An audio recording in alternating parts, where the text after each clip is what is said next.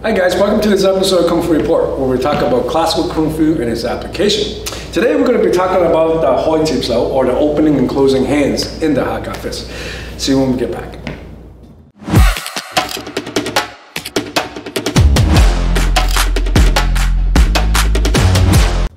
Alright Chris, please come on in. So on the last episode, actually this side I'll probably see it better. We were talking about this idea of the low back fist followed by the elbow and the double fist, right? And we did it against a punch a couple episodes back. If you're interested, you can watch it. We'll leave the link in the description below. Then the episode after that, we talk about, what happens if the guy covers and then clinches, right? And when I do that, Chris tried to clinch, right? Then this idea would still work. So some of you have asked, oh yeah? What if you have a jacket on and now it's not so easy to kind of like release the grab? That's actually a really good point, because when Chris was grabbing there and I opened and hit, that's easy because he doesn't have a grip on me. Once he has a grip on me, it's not so easy to hit somebody because they're disturbing your root, right? So just give me a second.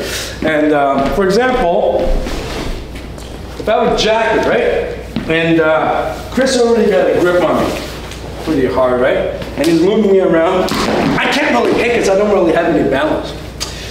So, and then the guy grabs it there. A lot of people think they can just grab this and wrist lock it. Let me do it for a second, sir. I grab it, then I lock it, right? Well, let me try that. Don't even try that hard. Just go 50% straight. Go harder. Yeah, move me around. I can't. There's no way that's gonna. You know, he's like 100 pounds bigger than me and he's stronger than me. I can't just peel this off, right? So, one of the things that in the Hakka Fist is the basket body, right? So if he moves me around, yeah, go ahead, shaking him hard, then I lose my balance. So the idea is to use the basket body, step with it. Good way to release the grab if I can't hit, go ahead. And I can't really hit, because especially if you've got longer arms, right? Is to simply do this. Or again, hitting down here, the arm doesn't work for a second. Or the Hoi Tip Sao could be used. Yeah, that's one way you can do it. That comes in, you open, you hit, and then yeah. Because what if he tries harder? Well, if he tries harder, I'll hit him harder, because that was very light, right? This idea of the open and close can also be done against a punch if Chris hits. That goes right in here, open, and then you come in and hit. You can also scrape, come right across with the Phoenix Guy Fist right in the temple. You can also be used against a straight punch. He comes in, I cut and hit. It can be used against a guard. You close and then you're in. This idea of open closing can be done on the other side. You come in and you hit. If his arm is up, yeah, it can be used to scrape right away, because I'll go light. Right? So it doesn't work with gloves on, but it works pretty good without gloves on. You just hit and then you hit. And you're screwing up the arm, right? You're gonna hit twice. I'll go extra light this time. Once you're in here, you hit this with the hammer. Then again, you open and you close. You grab. This open and close idea works pretty good. It just hits whatever is there, right? So when we get back, we'll talk a little bit about this.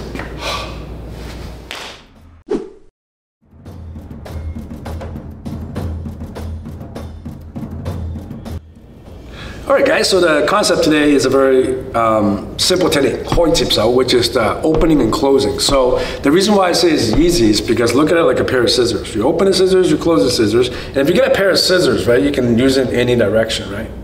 So it's the same thing. That's why I demonstrated against grabs, single grab, double grab, swings, short hooks, straight punch. I demonstrate different ways of using it today because it's like a pair of scissors.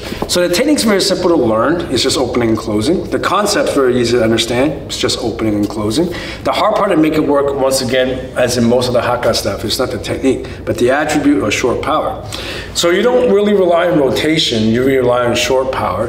which I demonstrated last episode. It's called tanto, to absorb and to throw out. That's one translation. It's basically the vertical wave or the vertical roll, and a lot of people know this. Today, the type of short power in this Hakka part, the open and closing, is not based on the vertical roll. So it's not based on the idea of this kind of motion.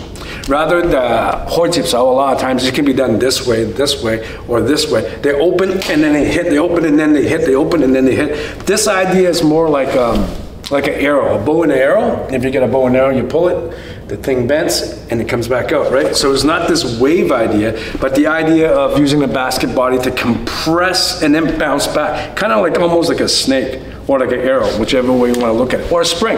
So this idea is not a vertical roll and it's not a horizontal roll.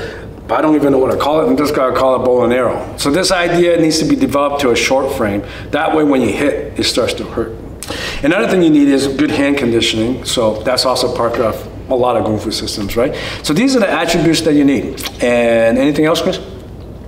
No, that's good? Yeah. Okay, so one more thing I want to say is we're very happy to announce that the Hakka series Volume 1 is out on our website, adamchenkungfu.com. It is only available in the full immersion program, and it's free for all the students in the full immersion program in the student library.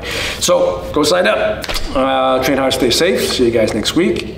Please, if you have any question, you can email Chris and he can direct you on how to find the series. Okay, see you next week.